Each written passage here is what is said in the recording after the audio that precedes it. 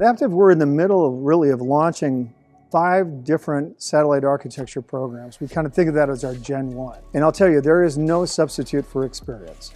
And as part of that process, what we've learned is you really have to work in a different way with close collaboration with the OEM partner, fully engaged in everything from requirements, decomposition, all the way through validation.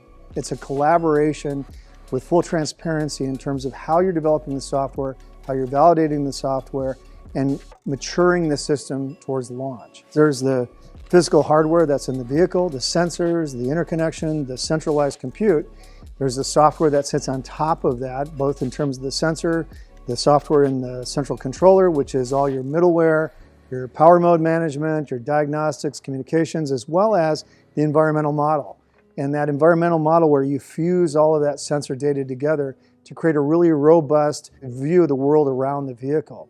We can provide those features, or the OEM can provide those features, and ultimately that platform is an open platform on which the OEMs as well as other third-party providers can develop. Now, extending beyond that is the development environment for that platform, or the SDK, so the toolkit that you use to develop and integrate software into the platform.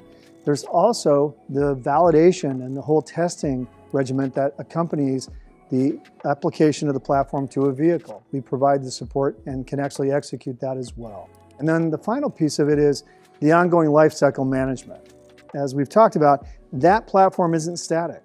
It continues to improve and you continue to add to it over the life of that vehicle. The other thing is, it is highly complex.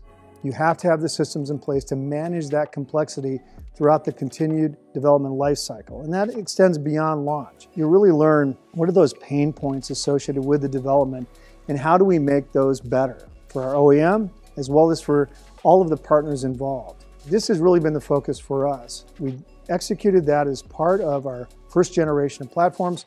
It really is important to us that we build on that experience, that we provide an open development environment with all of the supporting toolkits such that whether it's third party or an OEM or it's Aptiv's content, that can all be seamlessly integrated.